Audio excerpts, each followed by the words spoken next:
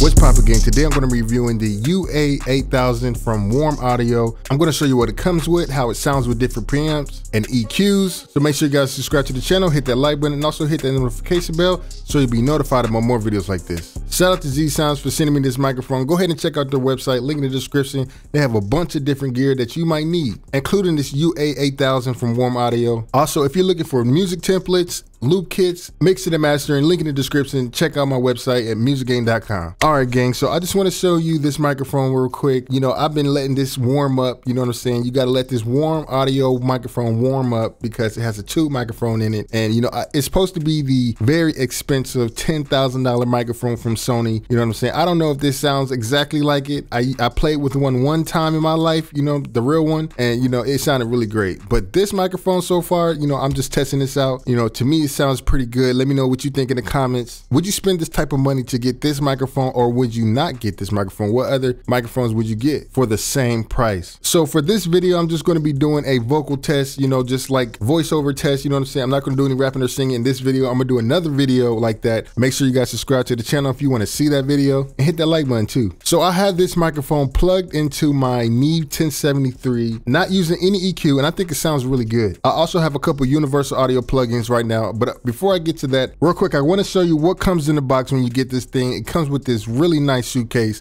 It's very big. I like the way how it looks. It looks very sturdy.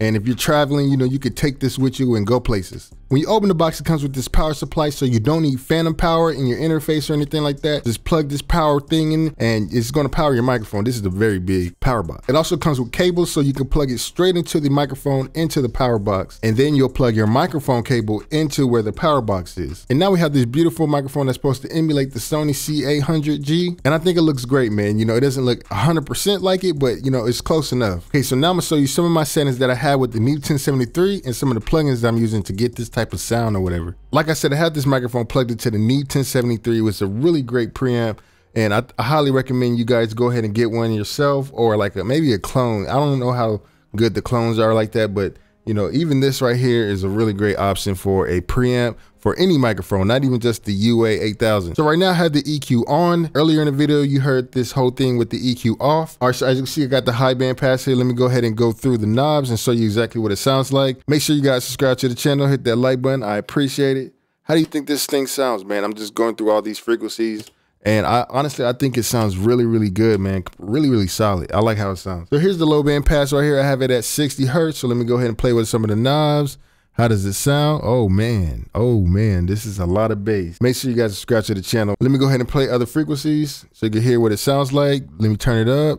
Mic check 1, 2. If you get this preamp and this microphone, which knob and which setting would you have if you had this exact same setup? You know what I'm saying? So I'm just going through some of these frequencies. I like it when I have it at 60. I think it sounds pretty good, but just turn it up to like maybe like the first dot or another dot, whichever one you guys think sounds great. Next, let's go to the mids. As you can see, I have it at 7,000. Like I said in my other video, I think that's a really great option if you want to open up your microphone and get a nice cleaner sound. Keep it at 7,000, and then, you know, let me go ahead and open it up. Does it sound better? Does it sound good? I like to sing, yeah. How does that sound? All right, so let me go ahead and go through some of these other frequencies here so you can see what it sounds like. Mic check 1, 2. How does it sound? Does it sound like a really good microphone if you want to, you know, spend this type of money? Is this the type of microphone that you want to spend your money on? And let me know right now in the comments, what other microphones do you think compares in this price range? You know what I'm saying? I think maybe a Neumann TL103 compares to the price, and you know, they're about the same price and all that.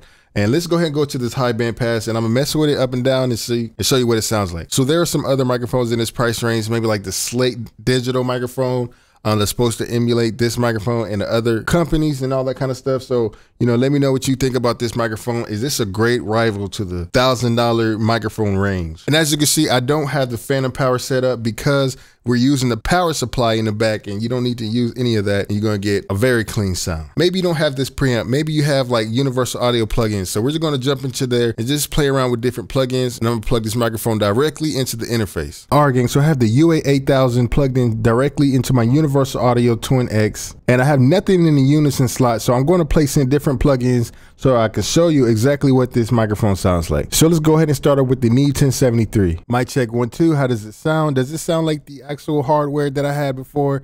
Does this sound like the new 1073 hardware? Let me know right now in the comments. You know, let's go ahead and turn it up a little bit.